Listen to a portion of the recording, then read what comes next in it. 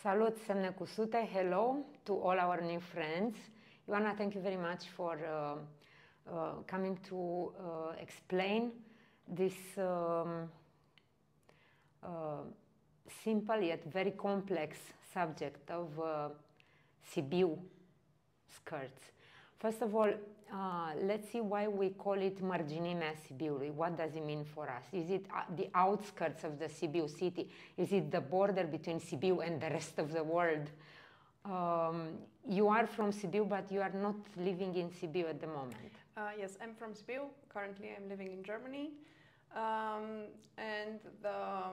This area is close to my heart. My father was born there, and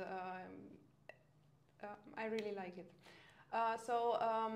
The name is marginimea Sibiului, and it refers to both the outskirts of the Sibiu area and also a border area.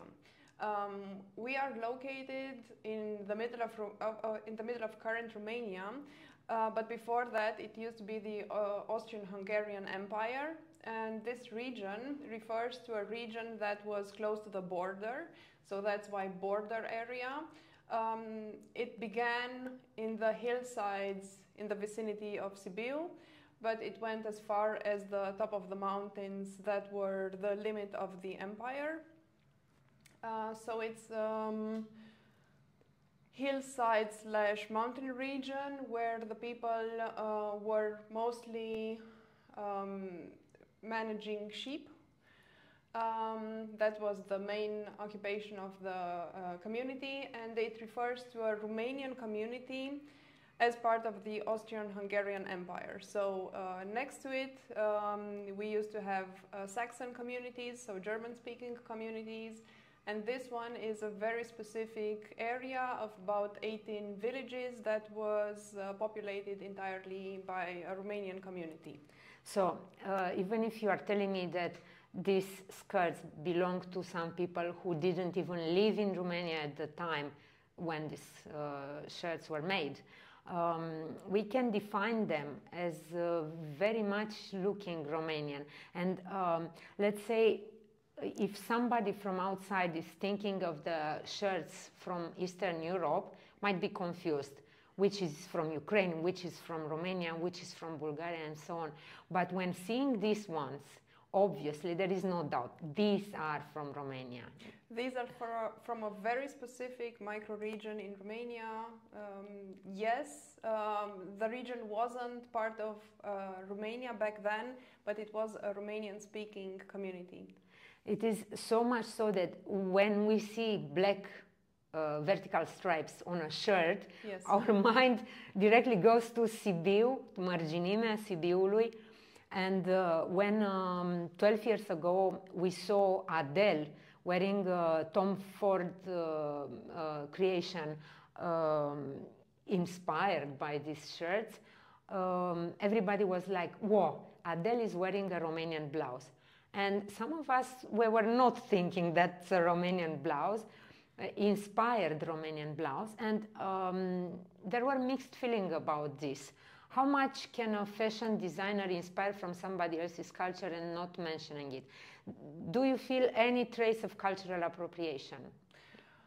Well, yes, obviously. The first thing that came to my mind when seeing these shirts was obviously this is cultural appropriation. These blouses might look inspired by the traditional blouse, but you don't have to look at them quite a lot before noticing that the pattern doesn't quite fit, the stripes are not where they should be, the sleeves are not cut the way they should be. So while they are obviously inspired, I don't think the local blouse benefits from this press coverage. It happens that Tom's Ford collection further inspired other designers and producers of fast fashion, because here we are talking about fast fashion, to bring into attention blouses with black stripes. And the echo of this black and white combinations, woven techniques like similar to those created in the area, went even farther, and we could see them in Vogue China, right? So these black stripes on a white on a white shirt might look universal, but yet they have an origin at some, and we can locate them exactly.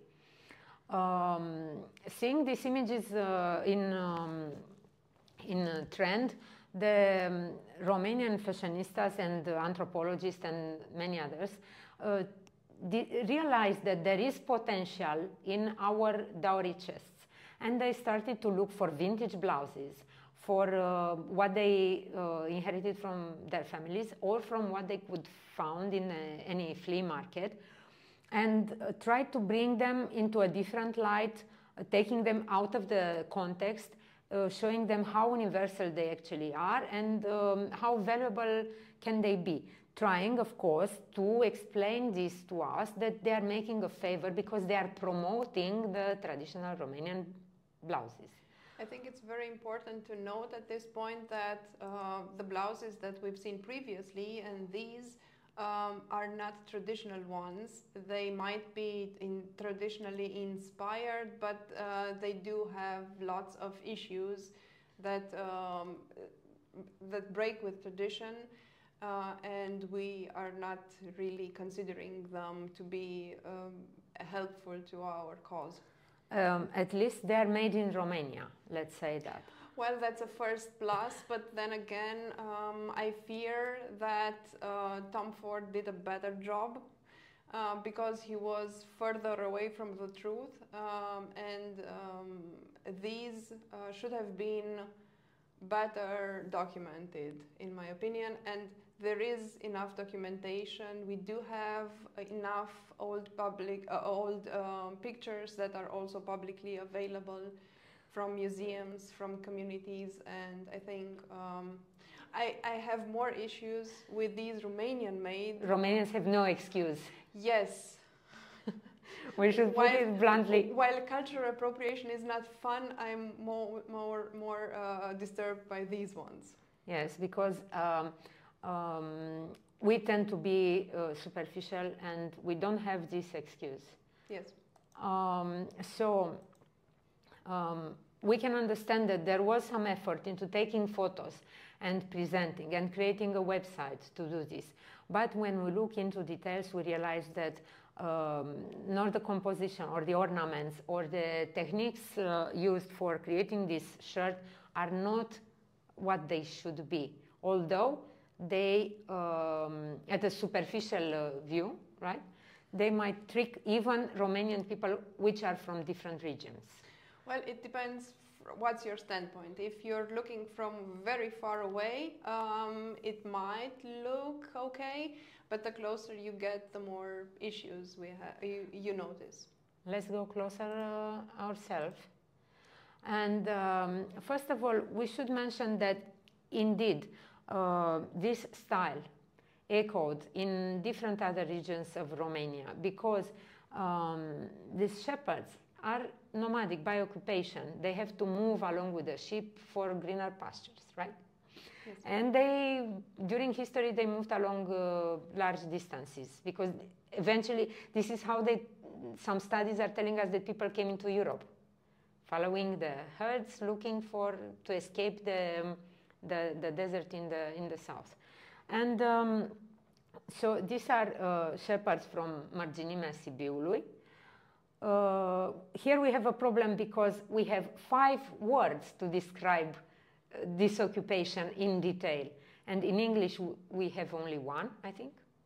I don't know any other except shepherd. Yeah.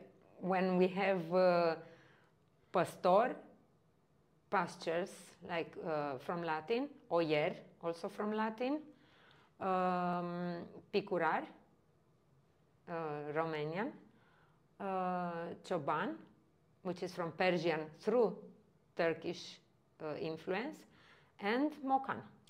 Yes, but the very interesting aspect is that the words have slightly different meanings. You have the oyer, who is the manager, who is the owner of the sheep, and you have the choban, who is the sheep herd. So he's the one who walks the sheep and manages the sheep on the pastures.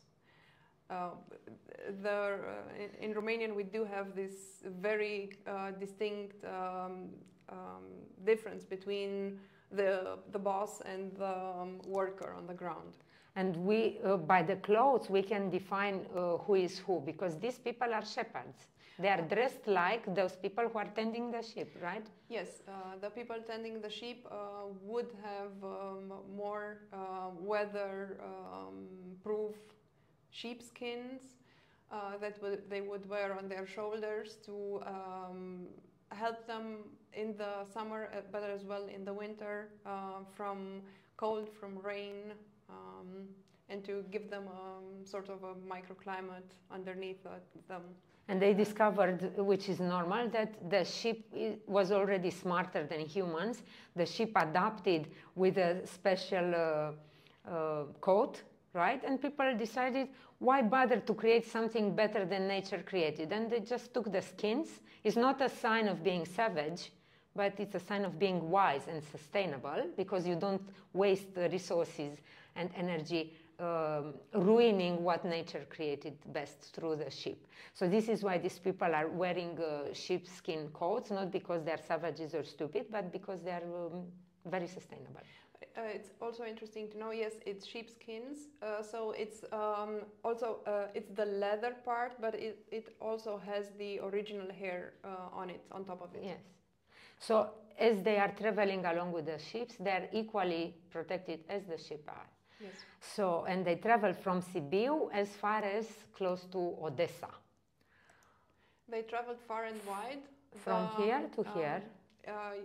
Red dot shows the area, the Marginimea Sibiului area. But if you look at it on a grand scale, it's relatively small. It's a mountain area, suitable for some mountain sheep, but not all of the 18 villages that comprise the area were able to sustain their living only from the earth that they had available there in their immediate vicinity. So of course they traveled. The mountain sheep people traveled in the mountains. Along Carpathian Range? Around the Carpathian Range, but especially to the south, where we will talk about it also later, the area that it later influenced, but the sheep herding people did travel a lot to the east, to the Dobroja area in Romania, in the vicinity of the Black Sea, but they also traveled north through current Moldova, through current Ukraine. From personal history of my family, my grandfather and his brothers, no, my grandfather and his brothers traveled all the way through to Odessa. That was before the First World War. Yes. Transhumanță is UNESCO protected, and it has a specific file, and the Romanian file added to the initial one that was initiated by Italy and other countries. So transhumanță, human moving along with their herds, is important for so many reasons, also including biodiversity and cultural exchange. But let's zoom in into the red dot and see the city of Sibiu, European Capital of Culture in 2005. Seven, yes. Sorry. And the outskirts of Sibiu, not exactly outskirts, but the edges of Sibiu County. This is the map of the current Sibiu County. The geopolitical aspects have changed a lot. This is current Romania, as it was split into counties somewhere after the Second World War, probably. But the entire region that we're talking about is currently located in Sibiu County. And as we can see, it's close to the city of Sibiu. The red area marks the entire Marginimea Sibiului. As stated before, it was a Romanian population at the outskirts of the empire initially, later in the middle of Romania. And the grey villages next to the red area used to be populated before that, before the unification of Romania during the Austrian-Hungarian Empire. These were Saxon villages lived by German-speaking people. Of course, in the current county of Sibiu, we also have other Romanian communities that developed slightly differently to the Marginimea Sibiului, but we can see slight similarities between them. Another region that has been rediscovered recently, more recently than Marginimea Sibiului, is the area around the river Hârtibaciu. Valea Hârtibaciului. Valea Hârtibaciului, but it's the area that surrounds the river Hârtibaciu, Valea Hârtibaciului. And it's here. And it's Alțâna Kirpar Marpo Dilimbav. No. Exactly. It's a similar Romanian area where the Romanian population had their own specific attire and obviously shirts, but it's slightly different than the one that we are talking about. Another region would be the Târnava region. In the north of the county? In the north of the county with Mediaș, Târnava, Copșa Mică. It's another Romanian region that also had its own specific trends. So it's important to remember that one administrative county doesn't mean the same clothes and the same occupation and culture for everybody. Within the borders of administrative regions, we can have different styles, because here we have the mountains, the sheep and the shepherds, and here we already start to have wineries, and you can see the influence of occupation onto the people's clothes, because here you find grapes and wine on the shirts, and here you would find sheepskin vests, right? And lots more floral decoration. Obviously, you also have vines and grapes on the shirts from Marginimea region. It's not that Marginimea region only had little sheep on their blouses and the other ones only had grapes, but yes, it's a definitive way of decorating their clothes. It's very true that the people in the wine growing regions did have lots of They grapes. have a lot of grapes, and their grapes are bigger. Obviously, yes. Yes, the region is based on what they did back then, sheep herding, and what the area was. It was a mountain area. The other two areas that we discussed right now, Hârtibaciu and Târnava, were area in hillsides.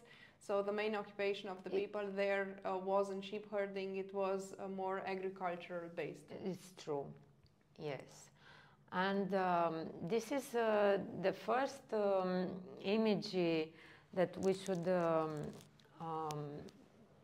describe a little bit, because we can see the old style of the fabric. The people in the area before the industrialization, they had only the fabric they created at home, right? At the beginning of time. And later on, the south of Transylvania had this impact of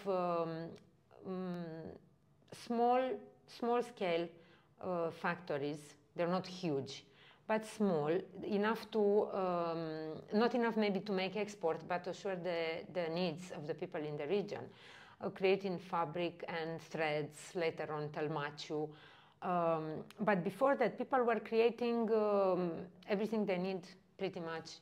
They created at home, including the fabric. If we have a short look at this costume, the hat is made out of sheepskin. The coat is also sheepskin. The trousers are woven from wool, white wool. But the most interesting thing that you were pointing at was the blouse. The blouse seems to be an old blouse made on traditional hand-woven, woven by hand at home by the women of the family. And we noticed that by the stripes in the fabric. It was traditional for old fabrics that were woven at home to have stripes. These stripes have also artistic impact, but it's also a sign of protection that the wife or the mother wanted to pull a red thread through the fabric to as a mark of protection. And it's interesting that this blouse, this male blouse, while looking similar to the ones that we have right now in the area, shows that it's worked with probably traditional hand-woven material.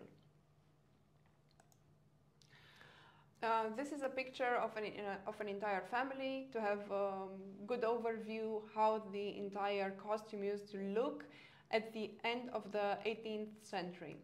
19th. 19th century. This picture is about 1895 exactly, and it shows a family from Poiana Sibiului, one of the villages in the Marginime area. While they might look similar to the ones that we know right now, they do have lots of differences. We notice that the blouse of the lady doesn't have lots of black looking ornamentation.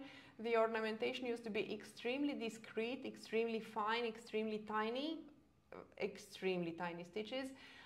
And the decoration that we see on the blouse originated in marking the edges of the fabric. So you would have two pieces of cloth meeting in the middle of the chest, and you had to combine them somehow. And they used to do a very fine black stitch over them that later developed into the wider black stripes that we will later see on the traditional blouses. Other than the black stripes, they also used to have needle embroidery to connect two pieces of fabric, and that's also slightly visible on the sleeve. The very fine line between the two wider black ones is one of those, we call them cheițe, little keys. Little, like ancient lace techniques are used. It's made based on little knots. It's a knot-based lace that is made with a needle. So it's a stitching needle used to do a very fine, lacy, knotty embroidery. And I think it's also important to mention that for us, black is not a sad color. Black was very difficult to obtain in the old time because you need a lot of intensity, and because let's remember, the artificial dyes appeared in the second half of the 19th century. Before that, people used to dye all their threads at home, and to obtain a profound shade of black, it wasn't easy. It's expensive. It's luxury to wear perfect black. And also black has for us a protective color. Black is not sad. We have the Black Sea. Black is beautiful. Indeed. usually, when trying to dye things black, if they didn't turn black, they would turn a slight shade of brown or a different shade of darker gray or darker blue. So true black was indeed a major luxury. What we notice here in the picture are also the aprons that the lady is wearing. And very interesting, the front of the apron has frills. Those are also historically a very old tradition to have frilly aprons. The frills on the aprons are still current in our current costume. Fashion, yes. What we also notice is that the husband is wearing a traditional vest, very similar to the vest that we know nowadays. It's a sheepskin vest. The leather is on the outside, but the inside still had used to have the fur, so the coat. The man is wearing a blouse, a longer blouse that also has sort of a skirt. This is also something that we see nowadays, but the length of the male skirt shrunk during time. And also super interesting are the shoes that the man is wearing. It's leather shoes. They are called opinci. And it's traditional shoes that Romanians from all over the current Romania were wearing during the time. So it's very traditional shoes. They also had a combination. It's not like they were living in no man's land. They also had access to modern shoes like we see on the wife and the son. It's important to add to this that it's an old-fashioned vest. It's closed onto the chest. It doesn't have the opening on the chest, because the interest in wearing such a sheepskin vest is to have your chest protected by cold and by everything. And the opening was in a side and on one of the shoulders. So there are variations of this closed chest. The male vest from the region still is nowadays closed in the front. It's not an front opening vest. This is very short time after the previous picture, but the changes that we notice in the picture are quite intense. We also noticed that the modern fashion, the city fashion, influenced the folkwear a lot. This is a picture taken about 1909, and it depicts a village teacher and his wife. And the blouse that she is wearing is a blouse where we can look at it and see, yes, sure, that's a blouse from the Mărginimea Sibiului. We see the black stripes, and we immediately know, yes, that is indeed Mărginimea Sibiului.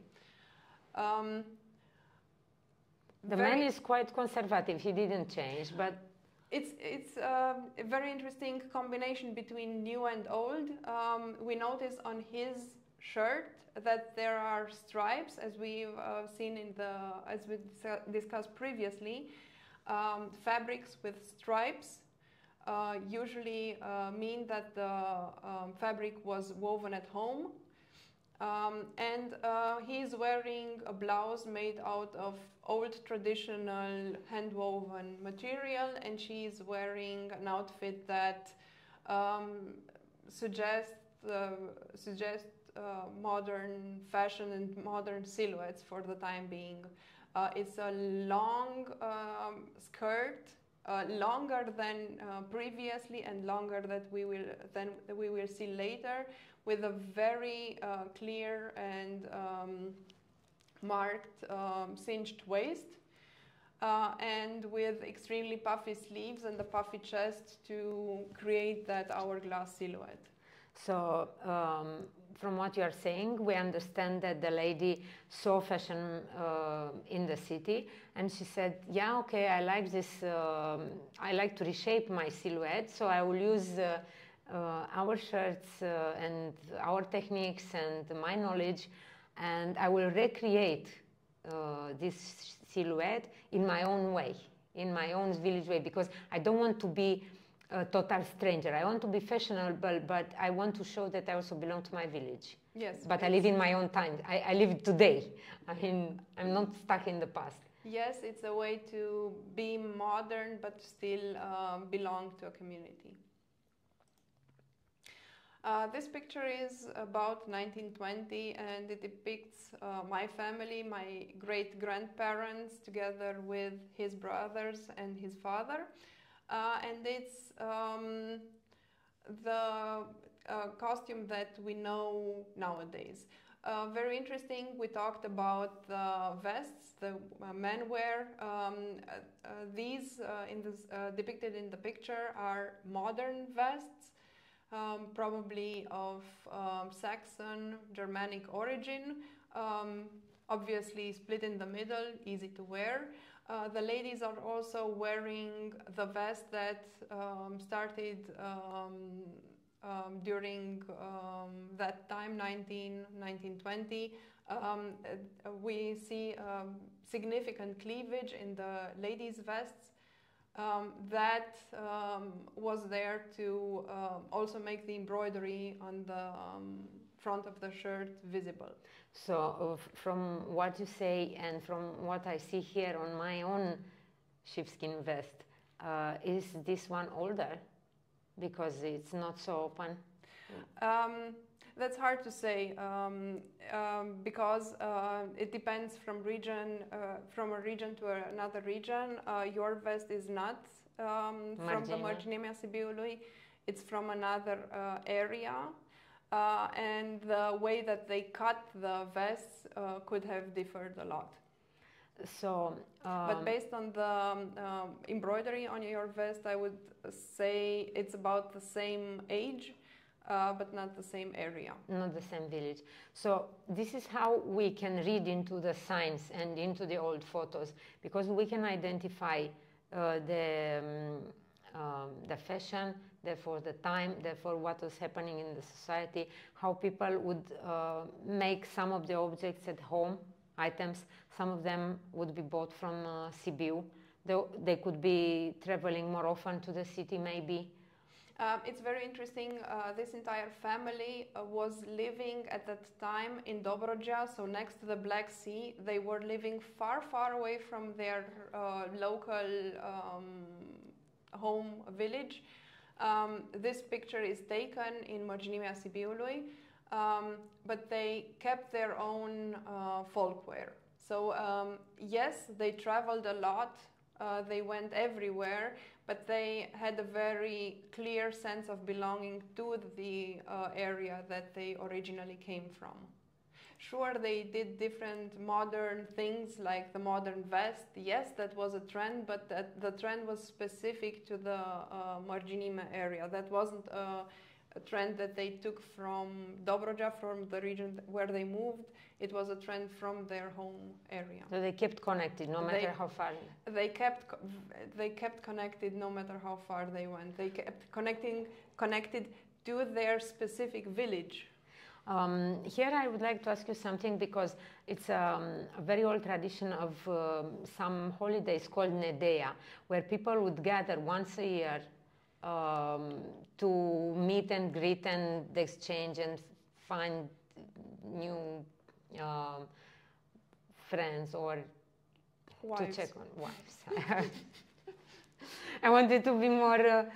Well, two of the three ladies are from the village, so most of them did marry locally. Yes, and this happened not only in, I understand this happened in Marginemea Sibiului, but this happened in other parts of Romania as well, with people from Bran traveling to Vrancea and then returning to the origin once a year.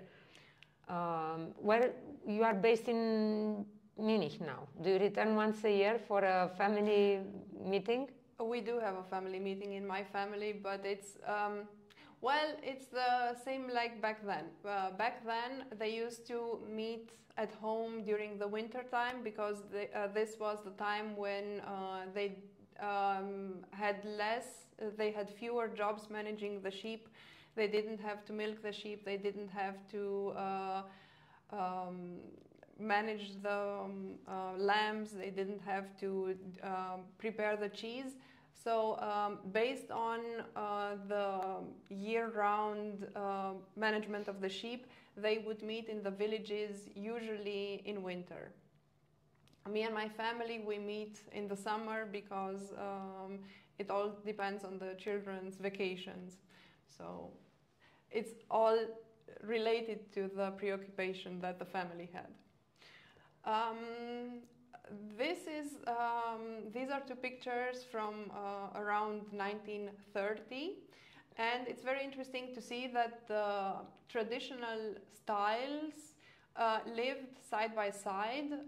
The older lady is wearing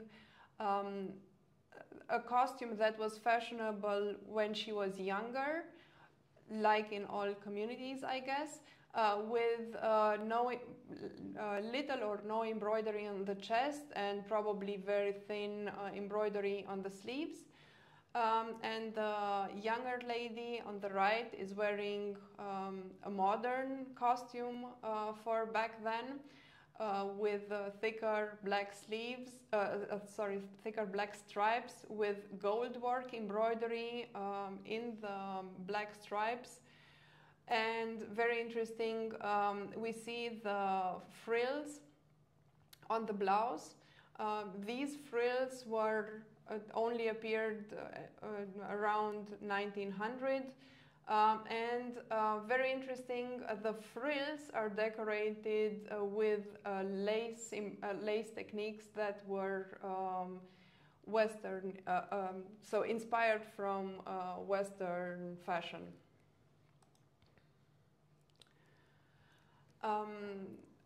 These are pictures that were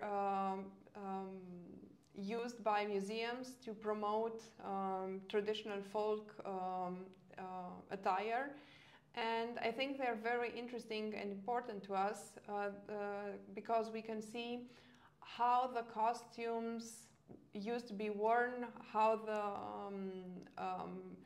sleeve looked like while dressed, how the head is decorated, what's the look of the vest with the embroidery on the front of the shirt.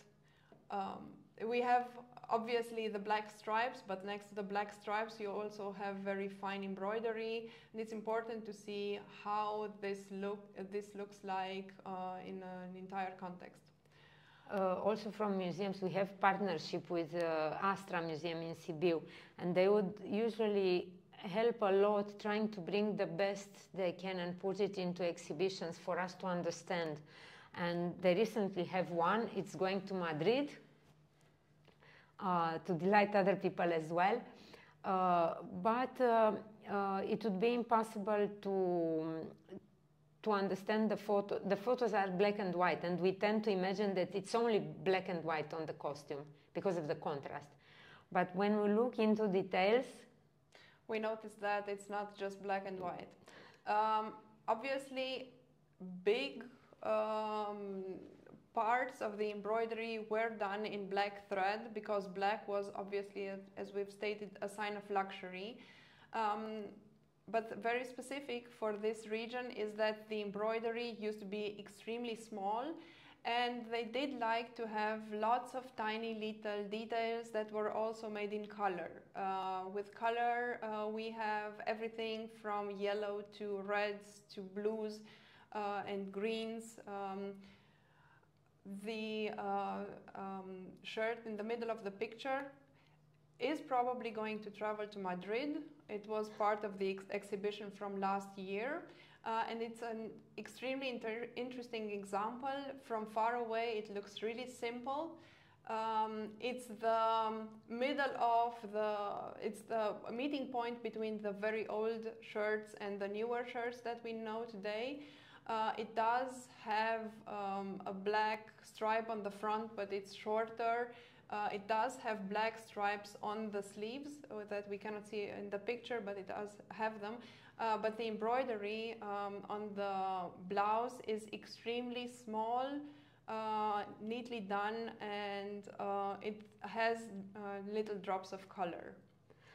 Do you think it's important to communicate that you have a lot of fabric? Because as you can see in the photos, yes, maybe you need a lot of fabric to enhance fine waste, like hourglass figure, right? But why is it important to have so much fabric compared with all the other blouses in the neighborhood? Why is so much fabric in Sibiu? Well, it's a combination. When they evolved from hand-woven fabric to industrially made fabric, the cut of the shirts also changed, and they used to use lots of fabric. Specifically, the front of the shirt might be 1.5 meters wide, and that would be gathered around the neck. And it would lay mostly flat, but it would create a very nice silhouette. But the point of the entire fabric was to create a very nice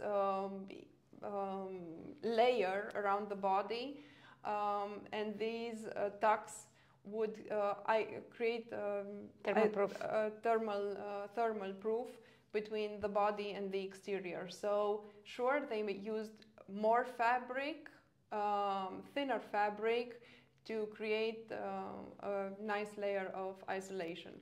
Another aspect is obviously a sign of wealth. If you were able to afford to buy that much fabric, to buy a shirt, to create a shirt, it was a sign of wealth. Status, yes. And status, exactly. Okay, so we don't have to be cheap when buying fabric. We need a lot of fabric, and we know that good quality fabric is very expensive. It's more expensive than the thread needed for the embroidery.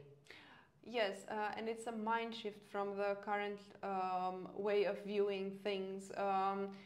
Now we look into fitted garments. Fitted garments are blinding us, basically. But the interesting thing with the old things were they used to be kind of one size fits many, not all, but many, and they had their own kind of comfort because they were you had enough fabric to cover you, to make you look decent, to protect you against the sun, against cold. In Sibiu is much colder than in Bucharest. Well, you have a mixture. Yes, it's much colder. It's a mountain region where you would have harsh winters with lots of snow, but also the summers could get quite sunny, and a blouse needed to protect you from the sun as well. Sunburns, yes. The shirt on the right is a shirt from the middle of the 20th century, and it's the shirt that we consider currently the current shirt from the Marginime. What's very interesting about it, it's we see that the lace has been added to the entire costume. We have lace on the frills of the sleeve. The sleeve has evolved into frilled sleeves. Way back when we didn't have frills, we could have had turned sleeves that would create a voluminous cloud at the bottom of the sleeve. Then we evolved into small frills, and the frills evolved into bigger. 10-centimeter long frills that were later decorated with lace, usually crocheted lace, but any lace that was house-made could be So used. it looks like women wanted to experiment, because if for this kind of shirt that looks simple by far, you'd go into details and you notice a combination of many needlework techniques, many embroidery techniques and other needlework.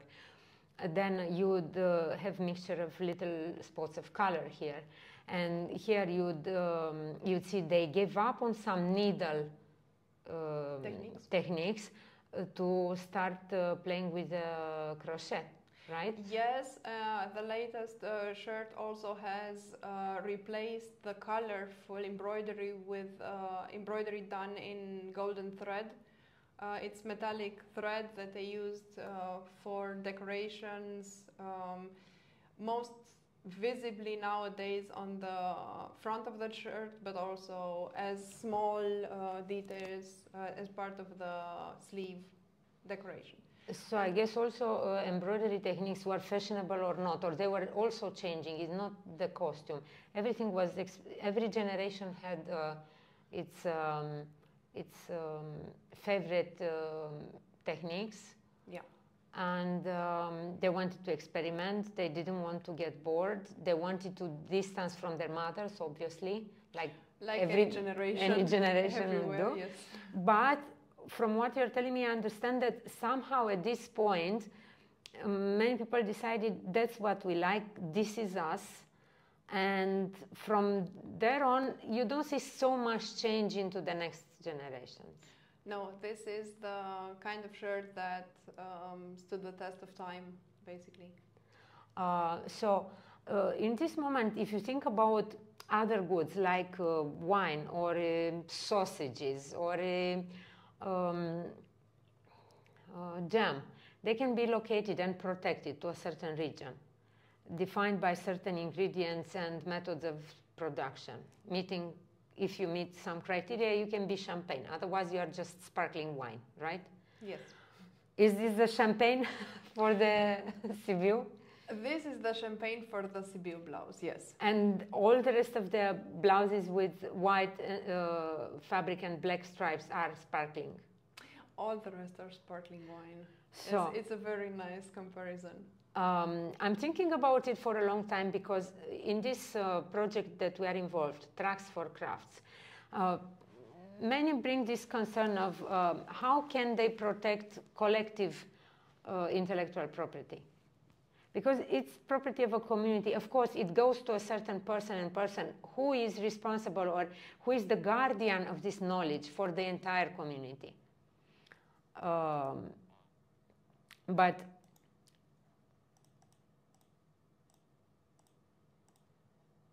like in this case, we will return to the other photos. But we have a guardian, or we have more guardians. Do you think these shirts have a chance to be, at least to serve as an example or a prototype of how can some institutions start a file and say, okay, this shirt is protected by origin, by certain characteristic. From what we could see, compared with other blouses from Eastern Europe in general, and compared with other blouses in Romania, the blouses around Sibiu are much better documented, because people had the chance to preserve them also in photos, to preserve them in their dowry chests. I mean, the area was not heavily destroyed in the war or with earthquakes, with others. So can they be the prototype, the flagship, showing the direction? How can you protect not only sausages and wine, but also fashion? Because this is fashion, it's an expression of... Yes, I think it's indeed very possible to identify them and to define them to a very clear area. The fear that I have is that the shirts kept evolving, and it's an entire discussion surrounding where do you begin and where do you stop. Do you begin with, I don't know, the 18th century? We do not have that many examples from way back when. And how do you protect it at the same time? How do you keep, without really gatekeeping it, but how do you keep the integrity, the moral integrity of the costume? Because everybody will say, well, I have a costume from Sibiu. How can you tell them, well, no. It's not marginimea Sibiului. That's not marginimea Sibiului, or that's not the times that we are discussing in this topic. Because there have been shirts that were embroidered during the last 30-40 years in the marginimea Sibiului that might not have been the wisest choices for fabric, for decoration, for...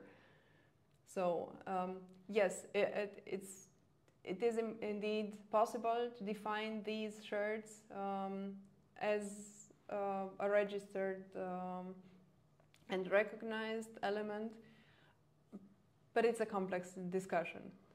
Yes, but it's important to think about it, because if this would be possible, I think the idea and the request should start from the community, and you are part of that community. It will not, you cannot wait for an institution to say, I decided to protect your shirts. The choice and the request should come from the communities, going to Astra Museum, for instance, because Astra is our friend always, and say, what can this be done? What can we do for this to be done? And I think it's it's important to remember and to try to gather as much experience from Tracks4Crafts, if possible, to understand if it's more than utopia to imagine that these shirts can be protected. It's a lot of fabric. As we've seen before, yes, this blouse has an entirety of 1.6 meters at the front and about 1 meter at the back of the shirt. The sleeves are about 1.1 meter wide. What's interesting to this is the way that the embroidery is placed on the entire shirt. So, for example, the black stripes do start at the very top of the blouse. They sometimes do have decorations on the side of the black stripes. These decorations begin at a certain point and they end at a certain point. You have a decoration that marks the shoulder, similar to the place that used to delimit to mark the altița, so the shoulder element that is known from other Romanian shirts. We can see it here much better. Exactly. This is a prime example of not all blouses in the area were black. This is wedding blouse from the Rașinar village about end of the 19th century, embroidered in silk thread and not cotton like most of the current blouses are done. We also notice the sleeves that are flipped around. Extra long and flipped around. This was a design choice that they had back then to make them,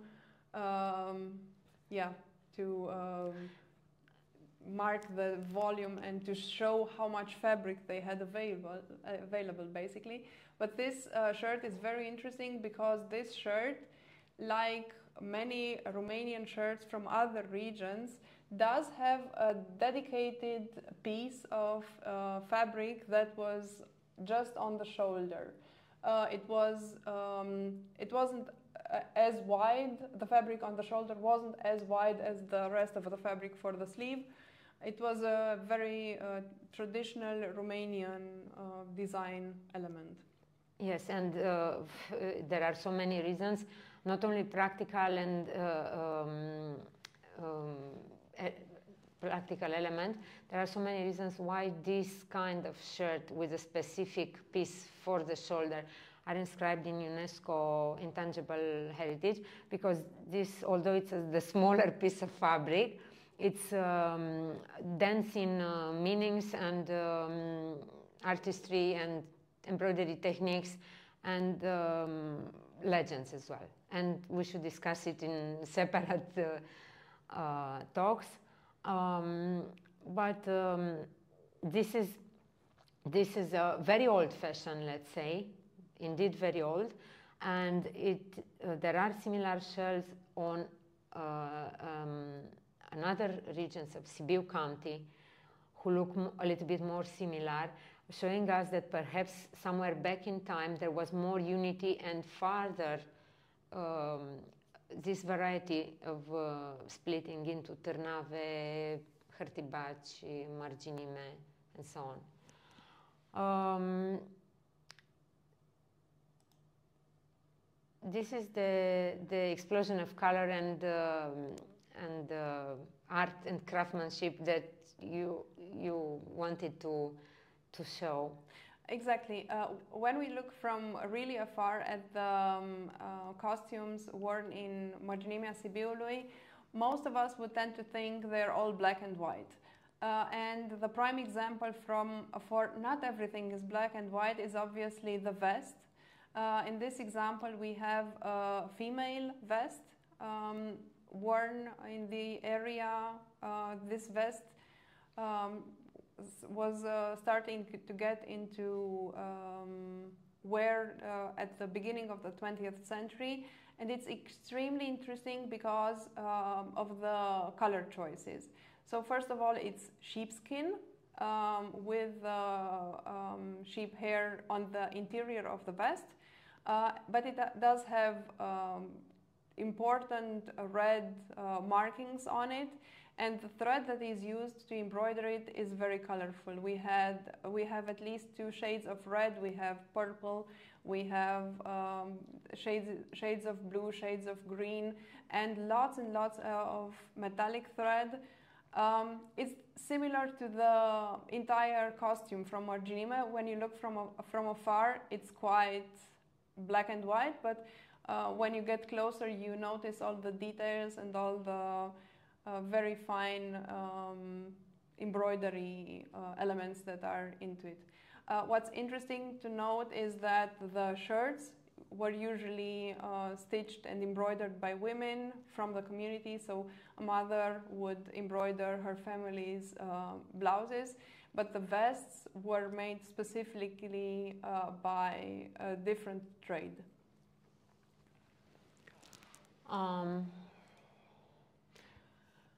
This is a picture from my family.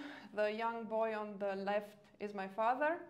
I think it's a very interesting picture. It's a picture taken for a wedding.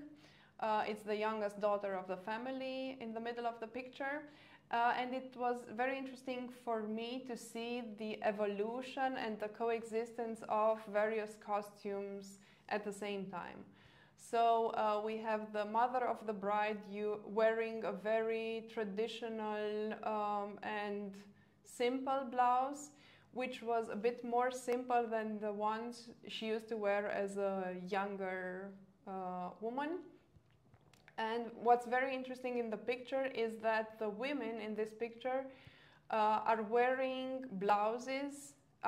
They are either wearing their own wedding blouses, or they are wearing blouses that were modern at when they got married. So it's very interesting from nowadays perspective to think that all your sisters are wearing their wedding dress at your own wedding, but it was something that they did back then, and the evolution of the blouse is visible in one picture. from embroidery without golden thread on the front of the chest to 4 stripes with specific embroidery to the central blouse with 5 stripes and a diamond-shaped gold work embroidery.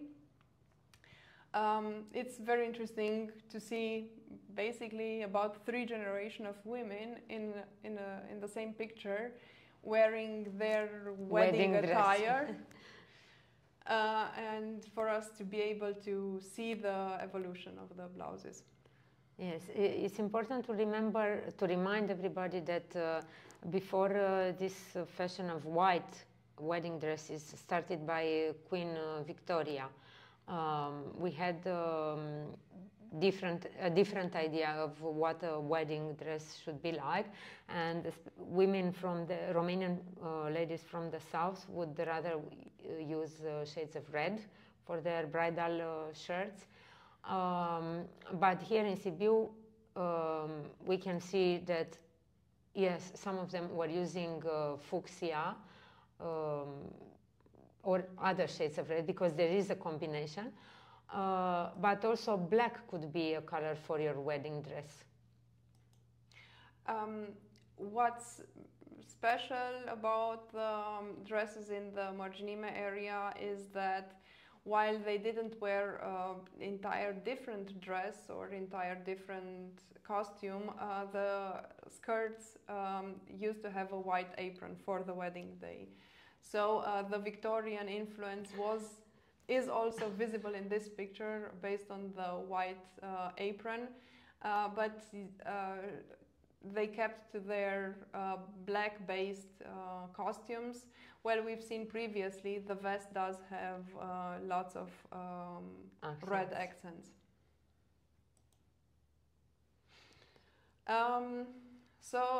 This is regarding the evolution of city trends compared to and their impact on the local folk costume. While at the beginning of the 20th century, hourglass silhouette was desirable, as seen in the picture on the left. The right picture likes to represent a pencil skirt in the traditional way. So the shorter skirt with very tight pleats tries to do a pencil skirt, but in a traditional interpretation. So yes, I'm aware. I live in the same world, but I like my own clothes. And I will adjust. It looks like the skirt is the one changing the most. It is most visible for the eye. The length of the skirt was pretty easy to change because it was white fabric with not that much embroidery. They did have various kinds of decoration on the skirts, but not that many. Also, the blouse is has changed during the years from the one where you could still see the white fabric on the front of the shirt to the trend that arrived during the 60s, like the bride in the previous picture, where most of the front of the shirt is covered in embroidery. It's important to see, it looks like a battle between black and white. And it looks like black is conquering, but let's see, what is important is that nowadays if you go to a store and buy black thread, it's the same price like for yellow thread or blue thread or anything. So it doesn't matter how much you want to buy, you buy. So the black can advance with no impact on your budget. Or in the old days, it was very different. The price of the materials used could make a difference into this. Do you think it's also part of this, or is just the aesthetic requiring a different balance between black and white? I think most of it is triggered by aesthetics and less from prices. I think, well, I haven't researched this, but I think black thread at the beginning of the 20th century was comparably comparably pricey as the other colors. And I think it was just a design choice to have wider embroideries.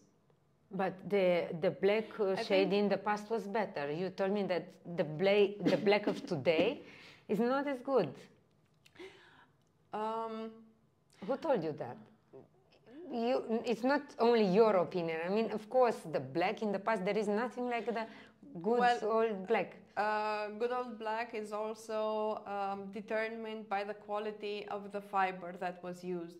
And cotton fabric, up to the middle of the 20th century, was more of a luxury good, and it was made in a different way. So the thread had a different shine to it compared to the ones we have now. The fibers in the cotton thread were longer, so that has an impact because newer cotton threads use shorter filaments, and it gets fluffier much easier, and fluffier thread doesn't shine like. So we need to look for long staple Egyptian cotton if we want to find the best possible. Okay. But very interesting, they started using color-fast threads that wouldn't run. So this shirt, made probably during the World Wars, is still black nowadays. It hasn't faded. The colors hasn't faded, although the shirt could have been worn and it was displayed in the sun, in the light.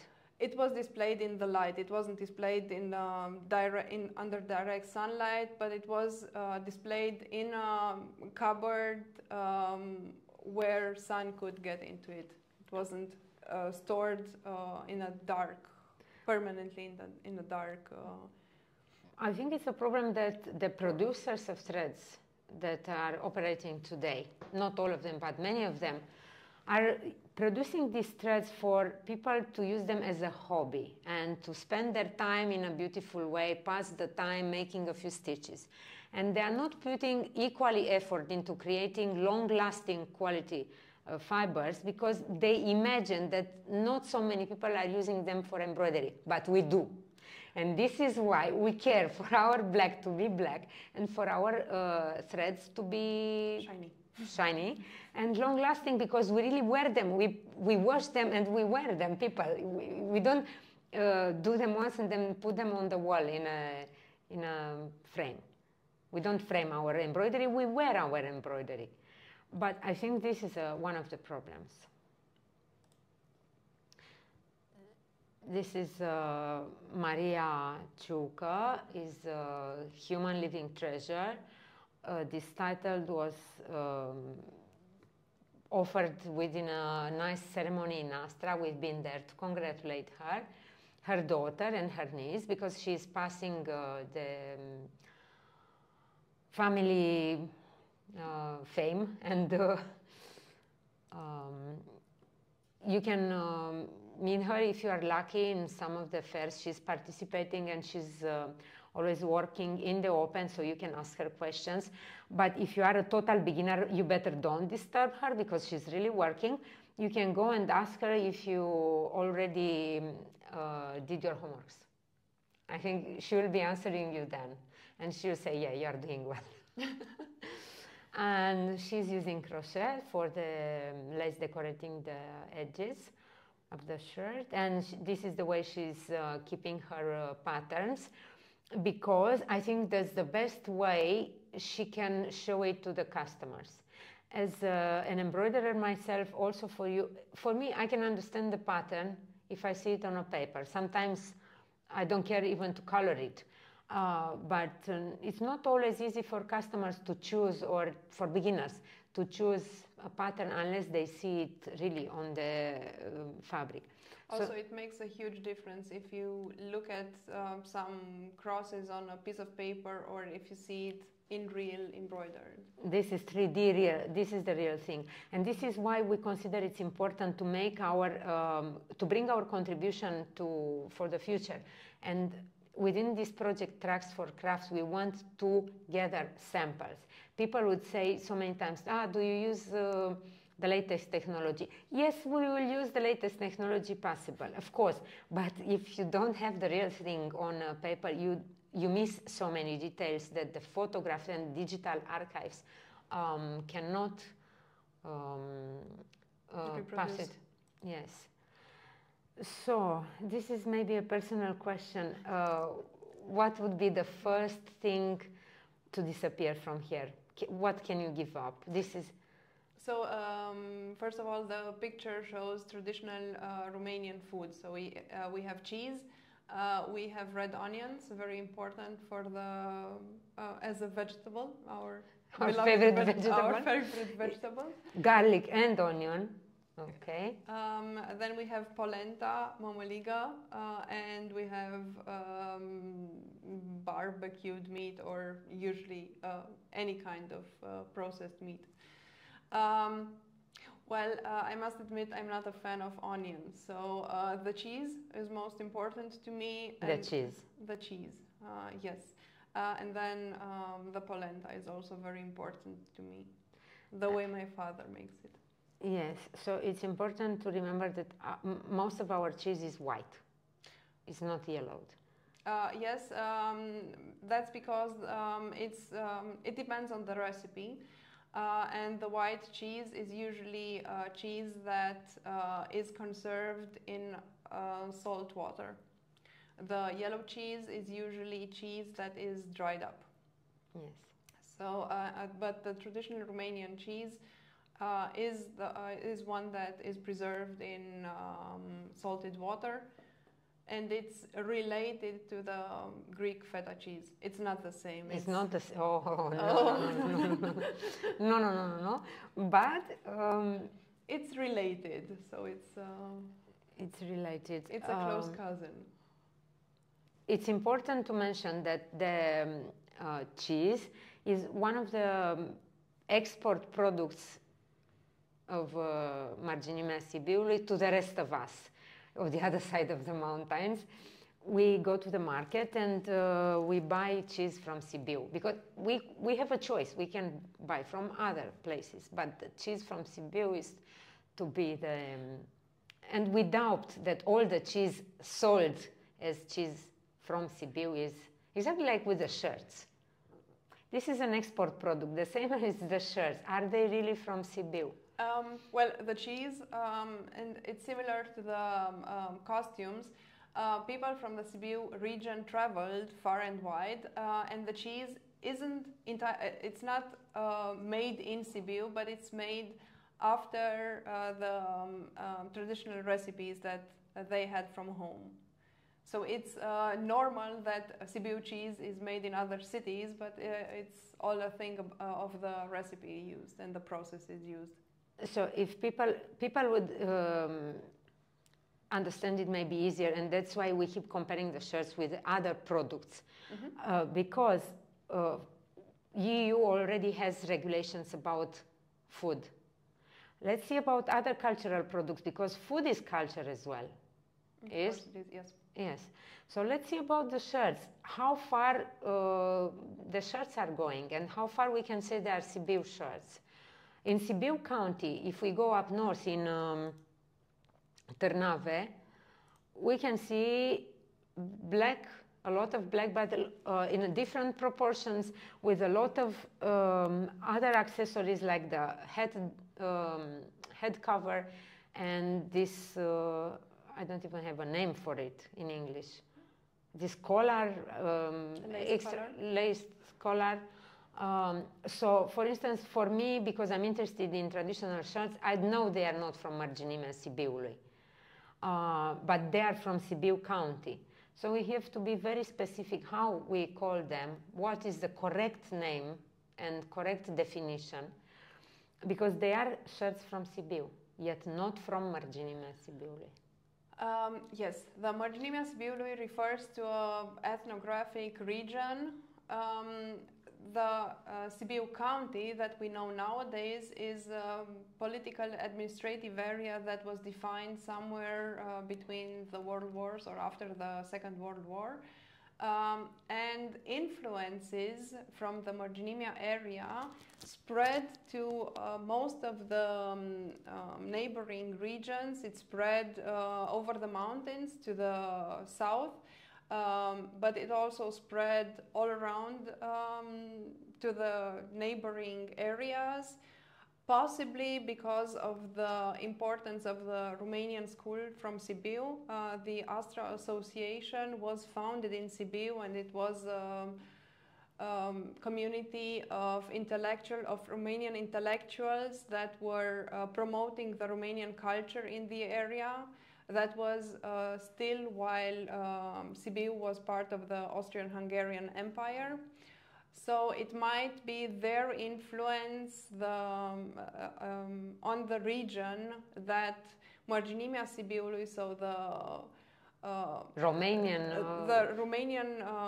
community that was closest to the city, that was the reason why it influenced all the neighboring areas. But I think it needs to be viewed as an influence, and I think we need to do some more research regarding what were the traditional costumes worn in the neighboring areas before that, because it's the same that we've experienced with the Hârtibaciu area. Hârtibaciu area is nowadays an area that looks similar to the Marginimea Sibiului. They have most black embroidery, and the way the embroidery is spread on the shirt is similar to the Marginimea area, but thanks to a recent research project that we did in combination with museums and Ambulanța pentru Monumente, we rediscovered an entire costume that came before the modern one, that was absolutely spectacular and related, but completely different. And I think it's important to revitalize or to rediscover the local traditions. So I would say the current blouses are inspired by the Marginimea Sibiului area, but it's important to also research and see what came before them. The problem is, with this project, the problem is that we knew what are the true shirts from Hârtibaci Valley, but we went there trying to convince the people to give them another chance and recover them, because they're in denial and they refuse to accept. They had different shirts from those that they prefer today, those with black stripes. I think the one that are created in Marginimea Sibiului offer better reputation and a bigger umbrella of being Romanian in Sibiu. So I think it's more obvious if you are wearing this kind of blouse that you are from a Romanian community in Sibiu, rather than wearing your very tight on your little valley of just few 6, 7 villages. You feel stronger and you feel more connected with the rest. And I think this is the reason why they embraced. The study is not for me to say why they are in denial, but they are.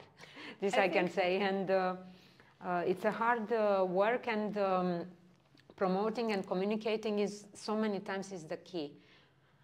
I think it's similar to the Bavarian dirndl. The Bavarian dirndl is not, it's similar to the national folkwear. There is no national folkwear.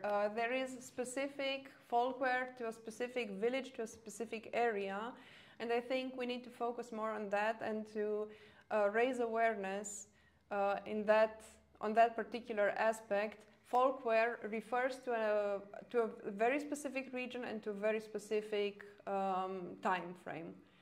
And it's the same with Hârtibaciu.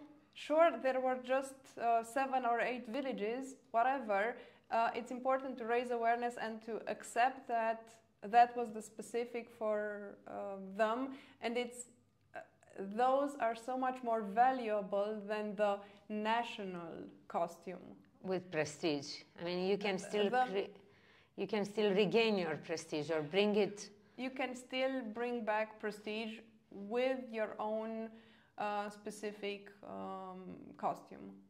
Otherwise, if you imitate somebody, you would fall into their shadow and you never get out of that.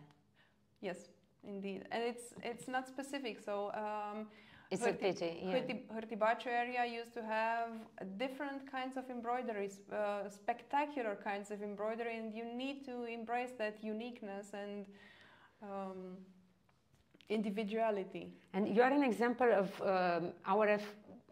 how our effort has an echo, because you are from Marginimea Sibiu and you are working on a shirt like this, but yet in the same time you are dreaming and planning for a hârtibaci shirt, because you want to make this clear and you want to fight for the heritage of all your county and all your country, after all, and our whole continent, if you have time.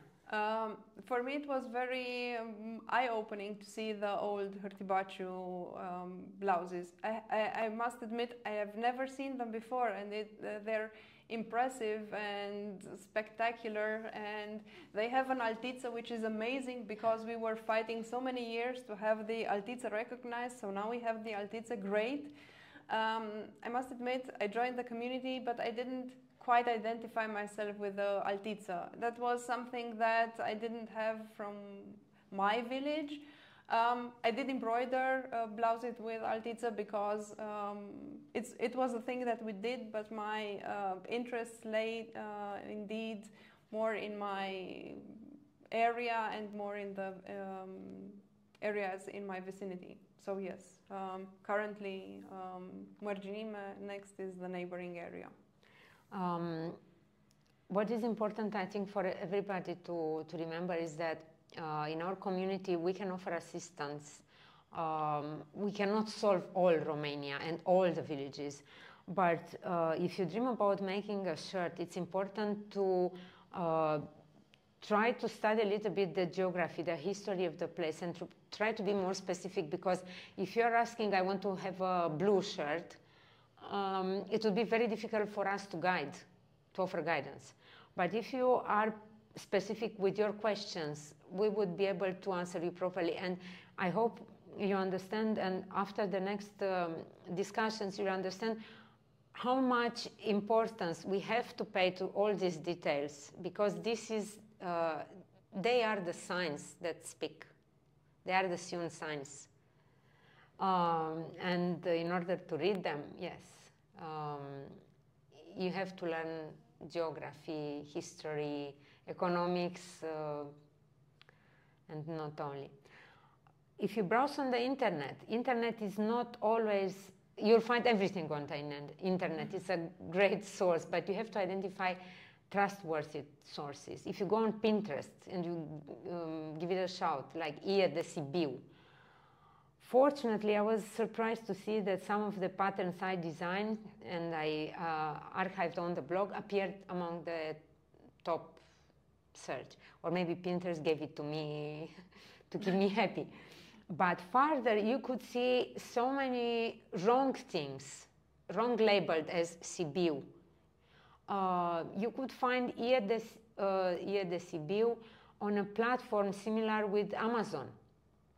And you can buy costume of Sibiu along with detergent, potatoes, chips, cigarettes, I don't know how many other things, everything, electronics, and you can just add it in the basket. Or a proper traditional costume is not something like a carnival costume that you can add, a Spider-Man costume. Let's have a Sibiu costume as well. Let's think about the Halloween costume as well. Because this shows your interest into it. Are you pretending to be from Sibiu, or you are from Sibiu, or you want to dedicate it from time to understand it and to make it properly? We also find so many shirts that look like Sibiu, but they are not linked to their origin. They are uploaded with no information. And we know they might be from Sibiu County. But for foreign eyes, they're just a shirt. And especially if they appear among Ukrainian shirts. Yeah, of course. Whose fault is this? I don't know. But we also have examples of photos that are not linked to the source, but they are rightly labeled as săliște. Indeed, the pictures shown previously were questionable pictures of questionable blouses, where I find myself asking myself, what's that? That's not the way the blouses should look like. But this is a prime example of a beautifully made picture where the headdress and the hairstyle are fitting to the area, where we can see an older style of vest where the vest is closed up to the top of the vest, and it's the blouse is probably 1920s or 1930s. Indeed, it's a impressive example of a costume that's well thought of and well put together. So it's very important to remember that we also have a responsibility, that everything that we upload on the internet is there for the future, for people to make mistakes if we mislead them, or for people to learn and progress if we put them right and if we label them right. So if Tracks4Crafts is wondering, it's an impossible name for us to pronounce, Tracks4Crafts. If it's wondering how we can use the latest technology, first of all, let's do it labeling right, because if we add the right tags, all these intelligent engines will be able to take them as correct, because artificial intelligence is something that for the moment we feed with information. So if we put the information correct, we have more chances to find it further into the future. So after 2 years from now, when I will shout, hey Siri, show me of Sibiu, I hope to have the correct answers. Thank you, Ioana. Please tell us your conclusion for this talk. I think the most important thing is to keep in mind that there is lots of diversity. There is no one single answer. One single answer will answer all the questions, and it's important to focus on the individuality of the specific micro areas and time regions, in order to benefit from the entirety of the abundance that we had, and to not try to squeeze it all under traditional national costume. It's never national costume. It's always related to a very specific area, to very specific people, and it's important to preserve that individuality. Thank you very much. Thanks for having me. Thank you.